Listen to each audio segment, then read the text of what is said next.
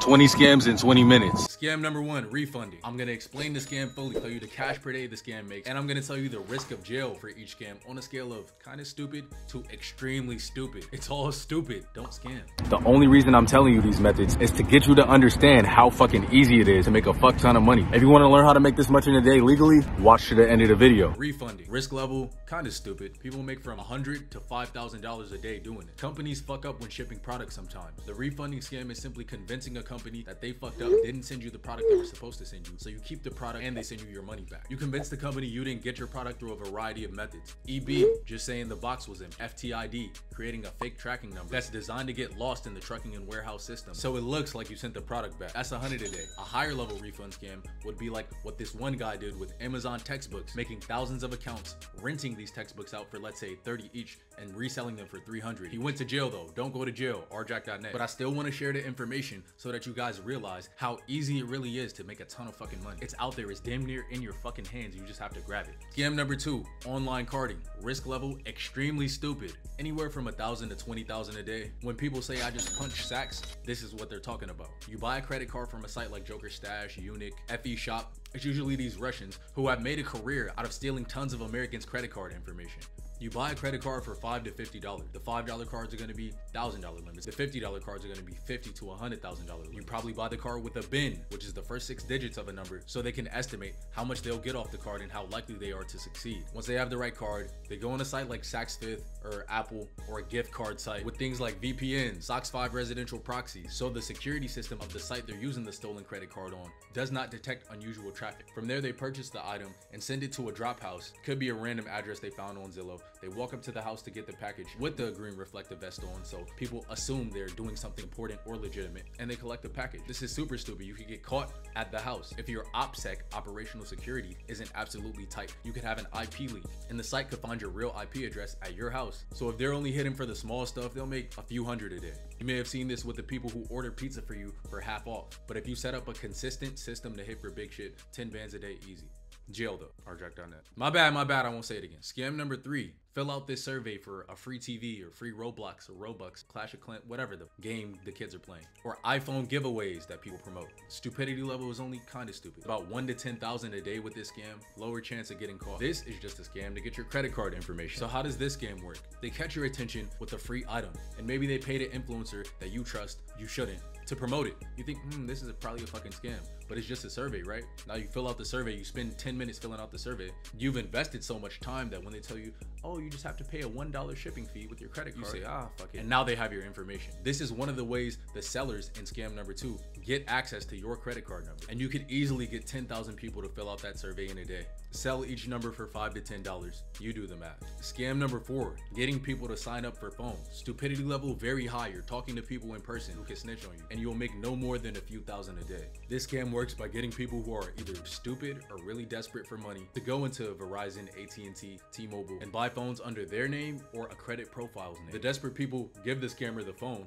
and the scammer gives the desperate person $100. These phone companies will give a phone to almost anyone. That's how they keep you paying $200 a month at AT&T, because they own your phone, allowing people to pay their phone off over time. The scammer then takes the phone that they got for $100 and sells it for $1,000. When you see scammers flexing stacks of iPhones, this is how they did it. The higher level of this scam is having a person go into the store with the credit profile and a fake ID that matches. While the desperate person going in may only be able to get one phone because they have low or bad credit, the credit profile is going to have great credit and going to be able to get 3 to 4 phones potentially. They'll tell the store lies like, I'm buying these phones for all the employees in my construction, or I'm buying a phone for every member of my family. Scam number 5, the bank loading scam. Very stupid. You can make 50 or 60,000 a day with this, but you're also very likely to go to jail. This is the scam you see on Instagram where someone says, I'll put 10,000 in your bank account today, just give me half. They do this by finding the account and routing number of any legitimate business checking account that's gonna have a lot of money going through. The banking system is so fucking unsophisticated and unsecure and easy to take money from that all you really need is those 2 numbers.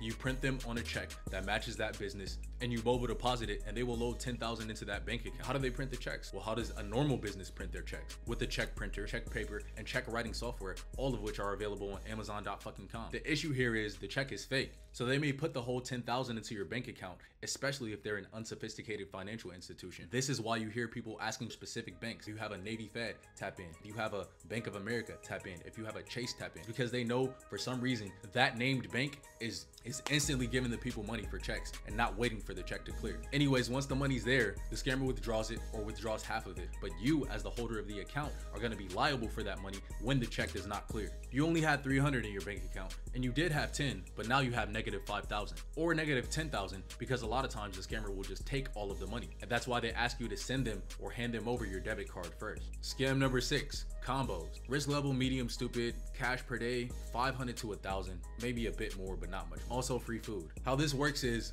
most people use the same password across all sites. If you've ever typed in your password in a browser and it told you this password has been used in a data breach, this is what they're talking about. So you can go on certain sites and find the whole data breach, a list of 100,000 emails and passwords for, let's say, Minecraft.com. But some of those Minecraft users probably also use Pizza Hut. So they build software to try the same email and password on pizzahut.com 100,000 times. The ones that log in are a go. And now the scammer can order free Pizza Hut on at least a few thousand accounts. This is either done by using the person's credit card, which is already logged into the account, making this another form of online carding. But it's way easier because you're logged into the account already, so the site security system aren't checking for you like it would for a brand new customer. Also, a lot of these people have rewards points, which get you the item for free. All you have to do is be logged into the account. When you see these people on Twitter or Instagram saying, I'll get you Pizza Hut or Domino's for half off, this is how they do it. Scam number 7, profile. Risk level, extremely high, extremely stupid. Cash per day, like 10 to 20,000, but there's a lot of setup required. You and everyone else has a social security number. And if you're not stupid, you have a credit profile attached to that social security number with credit cards, maybe an auto loan or a mortgage. And if someone gets access to your fulls, name, date of birth, social security number, security questions like mother's maiden name, etc., they can apply for credit cards in your name. That's how this scam is done. They get access to the information in similar ways to the free phone scam I told you before, but they're a little bit more sophisticated because it's tougher to convince someone to give you their social security number. People sell doctor profiles because they make tons of money and have great credit. Anyways, once they've applied for all the cards in the person's name, they'll get the physical cards shipped to another drop address, or sometimes the person's home address, and usually use those cards to buy a ton of high ticket items like laptops, max out the credit cards, and then won't pay them off. Don't do it. Don't do any of these, but this is how these scammers are making so much fucking money.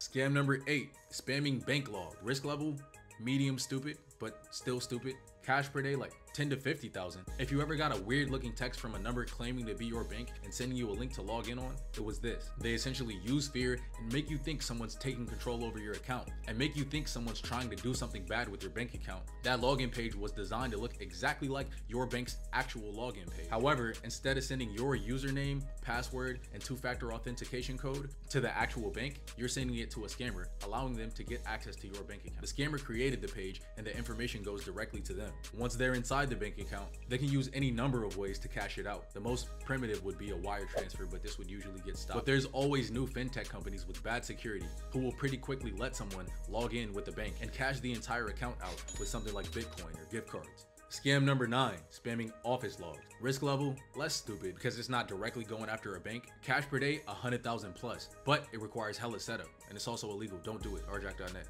This is how the 16-year-old hacked Twitter. Similar to spamming bank logs, but instead of trying to get access to someone's bank account, you're trying to get access to a company's either Slack channel or Office 365 Teams channel. This is where big companies talk about everything they need to talk about. So the process is the same. They send an email or a text message to a person, getting them to log into their Slack or Microsoft Office Teams account with the fake login page. And once they're logged into that account, they can see everything about the business. When they did this with Twitter, they were able to get people verified. They were able to take over username, and they were most importantly able to get inside people's Twitter account, like Obama and Jeff Bezos and Elon Musk, directly from inside Twitter itself. But usually people just use this to see when and where the business is sending money. And when they see wire instructions being sent in a message, they'll cancel that message and resend a new one that looks exactly the same, but just has a different account and routing number to send the money to.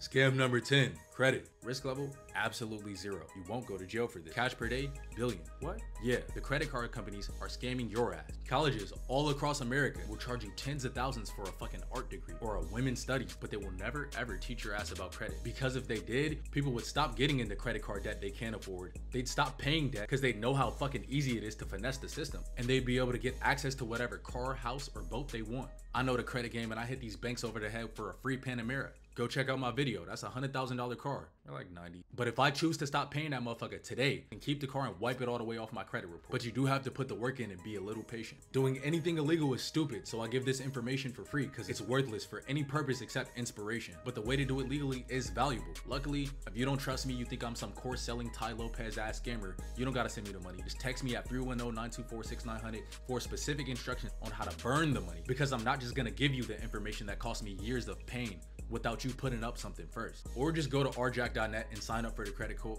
And even if you don't have any money right now, cool. Browse around rjack.net. It's a free preview on a credit code that won't tell you how to get the full amount, but it'll put 10 to 20 in your pocket. Money is free, bro. I'm telling y'all, this shit is not real. They fucking print it whenever they want, but we could take back the fucking power. I print money now, nigga. I bend these banks over the table and fuck them till I nut. Now, if you felt like any of this information was valuable, there's tons more valuable content on this channel. Watch it all. And if you show me proof that you watched all my videos to at least 70% of the way through, you can tell by the little red bar on the bottom. Text me at 310-924-6900. I got a surprise for you.